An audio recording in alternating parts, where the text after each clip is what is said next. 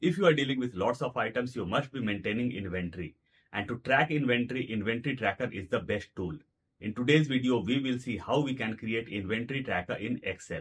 Hi, my name is Vijay and you are watching Office Monk. Let's start the video without any delays.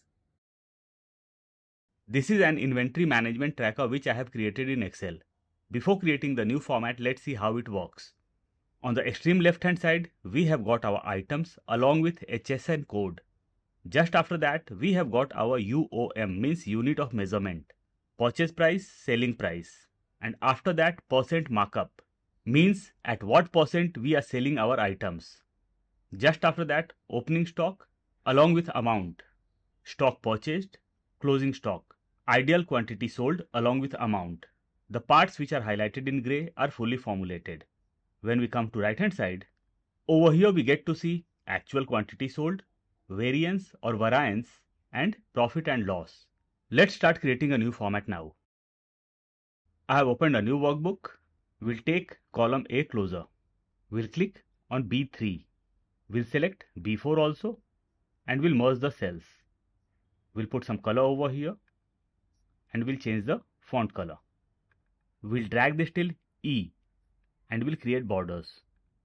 This will be serial number, items, HSN code, UOM means unit of measurement. We'll select the whole sheet and we'll change the font style.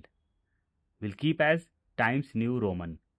We'll click just under serial number, 1, 2, we'll select both and we'll drag it down. We'll drag this till 20. We'll create borders. Items, we'll increase the column size. We'll take my items and HSN code from my example file.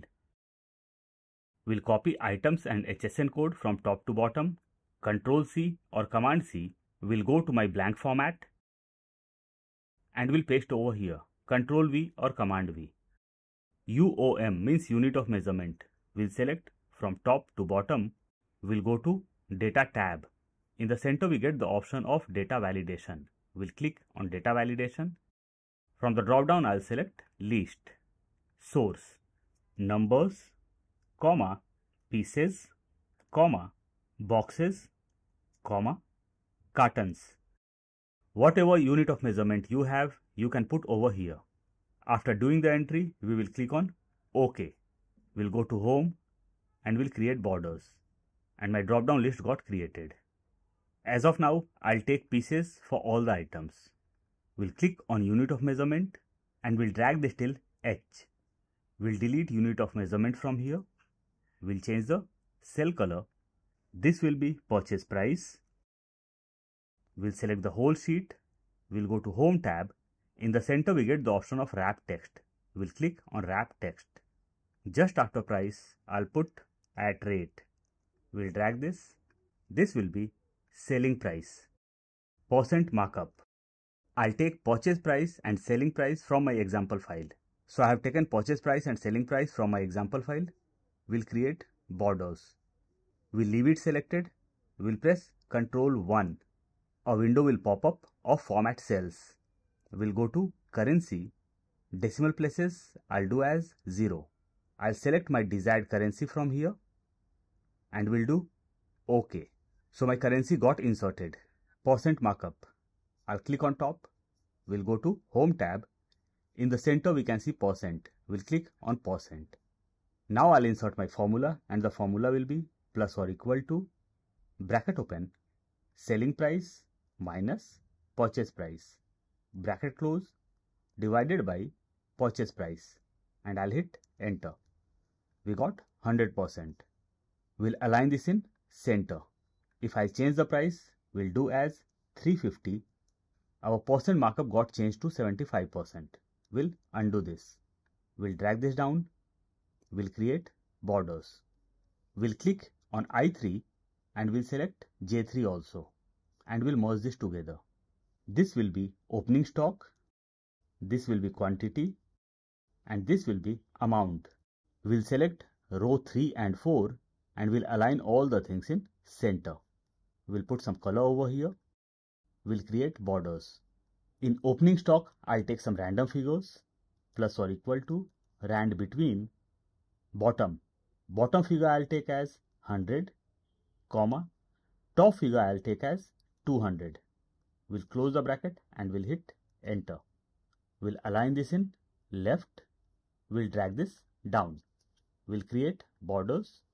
We'll copy all the figures, Ctrl C or Command C, and we'll paste here as values. Paste special values. In this way, the function of rand between got removed. Amount. The formula will be plus or equal to opening stock quantity into purchase price, and I'll hit enter.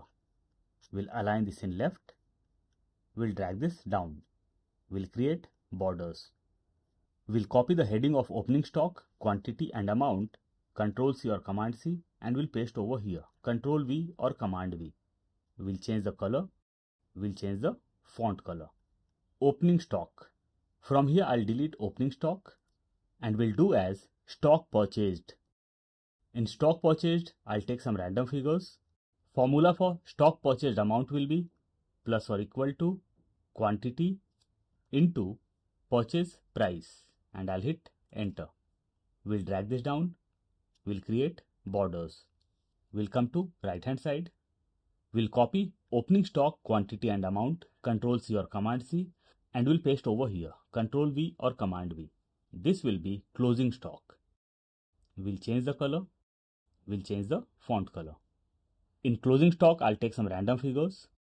Closing stock amount. The formula will be plus or equal to quantity into purchase price, and we'll hit enter. We'll drag this down. We'll create borders. We'll highlight this in light gray color because this is formulated. We'll click on stock purchased. We'll press Shift Control down arrow key. We'll highlight this also. We'll highlight amount of opening stock. We'll click on first amount. We'll press Shift Control down arrow key and we'll highlight this. We'll highlight percent markup also. We'll click just after closing stock. We'll come to right hand side. We'll copy the heading of closing stock, quantity and amount, Ctrl C or Command C, and we'll paste over here, Ctrl V or Command V. This will be ideal quantity sold. We'll change the color. The formula for ideal quantity sold will be plus or equal to opening stock plus stock purchased minus closing stock, and we will hit enter.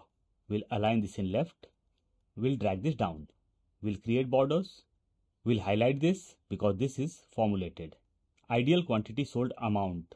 The formula will be plus or equal to ideal quantity sold into, we'll go to left and we'll click on purchase price and we'll hit enter. We'll drag this down. We'll create borders. We'll come to right hand side. We'll click on Q3 and we'll select till S. We'll merge this together. This will be actual quantity sold. In bracket we will take 2 customers. Bracket close, enter. We'll select the heading and we'll select next row also, and we'll create borders. We'll put some color over here. This will be quantity, discount, and this will be amount. We'll select from top to bottom and we'll create borders. In actual quantity sold, I'll take some random figures. Discount, I'll select from top to bottom. We'll go to data tab. In the center, we get the option of data validation. We'll click on data validation. From here, I'll select list. Source 0%, 5%, 10%, 15%, 20%, 25%, 30%. Whatever discount you provide, just put the percentage over here. After putting the percentage, click on OK, and the drop down got created. Amount. Formula will be plus or equal to actual quantity sold into, we'll come to left and we'll click on selling price. We'll come to right. We'll take this in bracket. Minus, bracket open. We'll click on actual quantity into, we'll come to left and we'll click on selling price once again. Bracket close. We'll come to right hand side into discount percent and we'll hit enter.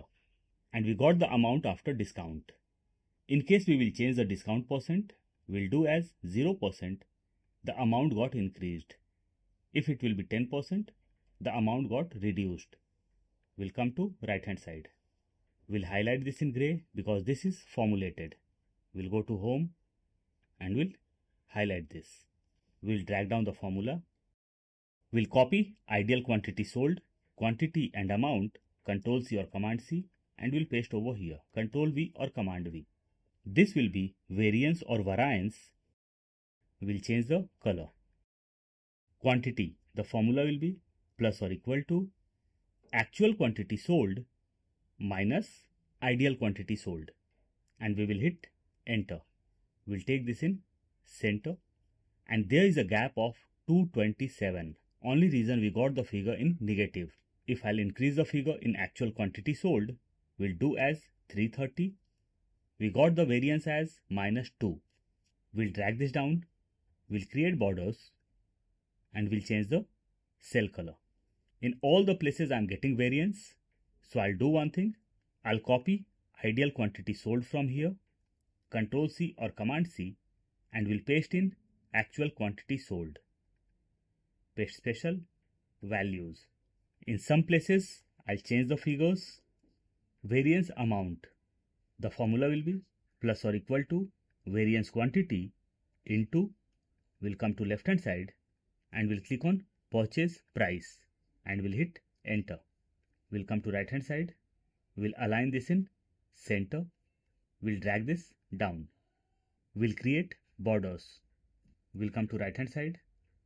We'll click on top figure of variance. We'll press Shift Control down arrow key. We'll press Control 1, and from here we will select this format in which negative values are showing in red, and we'll do OK. In quantity also we will do the same thing. We'll click on top figure. We'll press Shift Control down arrow key. We'll press Control 1. We'll go to number and we'll select a format where we can see negative figures in red, and we'll do OK. We'll do decimal places as 0. OK. Amount will be fully formulated, so we will highlight this in gray. We'll increase size of column V. We'll select both the cells and we'll merge this together. We'll change the cell color and we'll change the font color. We'll create borders. This will be profit/loss. The formula will be plus or equal to actual quantity sold to customers minus ideal quantity sold to customers, and we'll hit enter. We'll align this in left. We'll drag this down. We'll create borders. We'll leave it selected. We'll press Ctrl 1 and we'll select format where we can see negative figures in red, and we'll do OK. If there will be variance in actual quantity sold, I'll do this 100. We can see negative figures in red over here. We'll go to view and we'll remove the grid lines. We'll highlight this in gray. We'll go to home and we'll change the cell color. We'll go on top. We'll come to left hand side. We'll increase size of row number 2. We'll select till R and we'll merge this together. We'll put some color over here. We'll change the font color. This will be inventory management and profit and loss. We'll click on the heading. We'll change the font style. We'll increase the font size. We'll come to right hand side. We'll select S and T and we'll merge this together.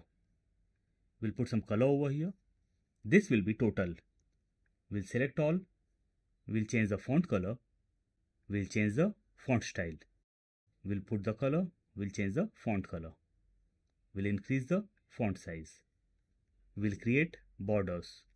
We'll select column U and V and we'll increase the size. Total. The formula for total will be plus or equal to, I'm not going to use sum over here. We will use aggregate.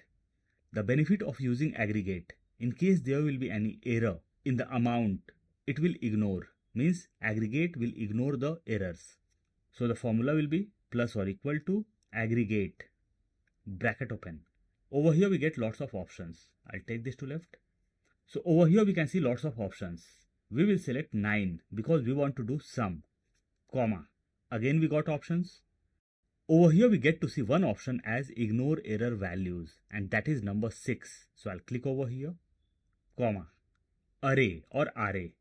I'll select all the amount from top to bottom.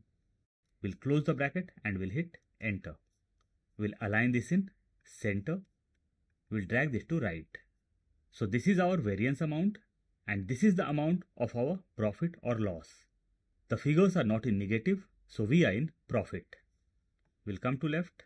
We'll click on heading of inventory management and we'll create borders. We'll increase the row size and our format is ready. I'm sure you must have loved the video. Please don't forget to like, share and subscribe. See you soon with a new topic. Till then, bye-bye.